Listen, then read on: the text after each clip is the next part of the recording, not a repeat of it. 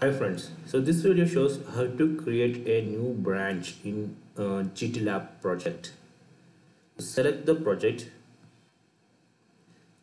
So I'm going to click on this project. So in this project you can see right now it has only one branch, that is a master branch. So I want to create one more branch using this web interface. So I don't want to use the command line.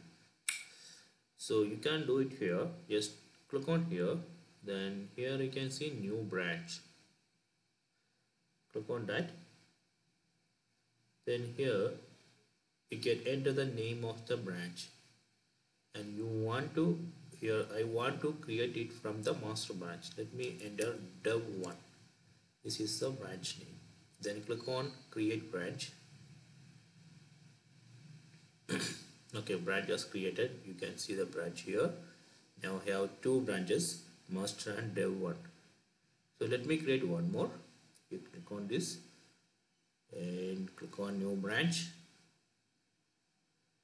and here you can select if you want to create the new branch from master. You can select master here, otherwise select dev1 here. So I want to create one more here, dev2. Yes, done. So now you can see you can switch the branch here. You can switch it like this. Just select it here.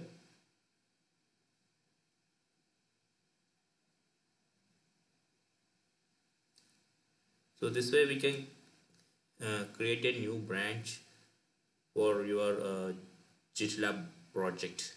So I hope you enjoyed this video. Please subscribe my channel. Please like and share the video.